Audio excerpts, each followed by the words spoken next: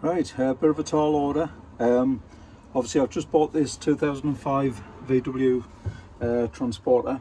Got a few jobs to sort out on it. The guy that owned it before was a little bit half-hearted, I think, with a lot of his work that he'd done.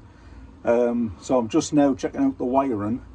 There's a leisure battery underneath the passenger seat, and underneath the driver's seat is all of this. I'm just trying to figure out what's what.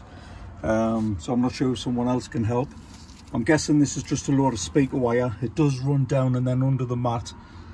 It is obviously speaker wire, so I'm assuming his first intentions was to put something in the back. This green and yellow wire, it's literally just got a Scotch block on the end of it. That again runs under the rubber matting. There's a black cable, again taped up, nothing on the end of that. There's a blue cable with Scotch block on that runs down underneath the rubber matting again. But this bit here has got us really stumped. I'm not sure what this actually is. Just so you can see, get a better shot of that. So it says on there.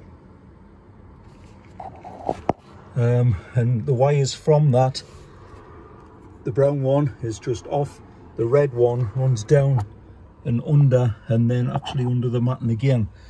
So obviously all that needs sorting out. Wonder if anybody's got any advice. Thanks.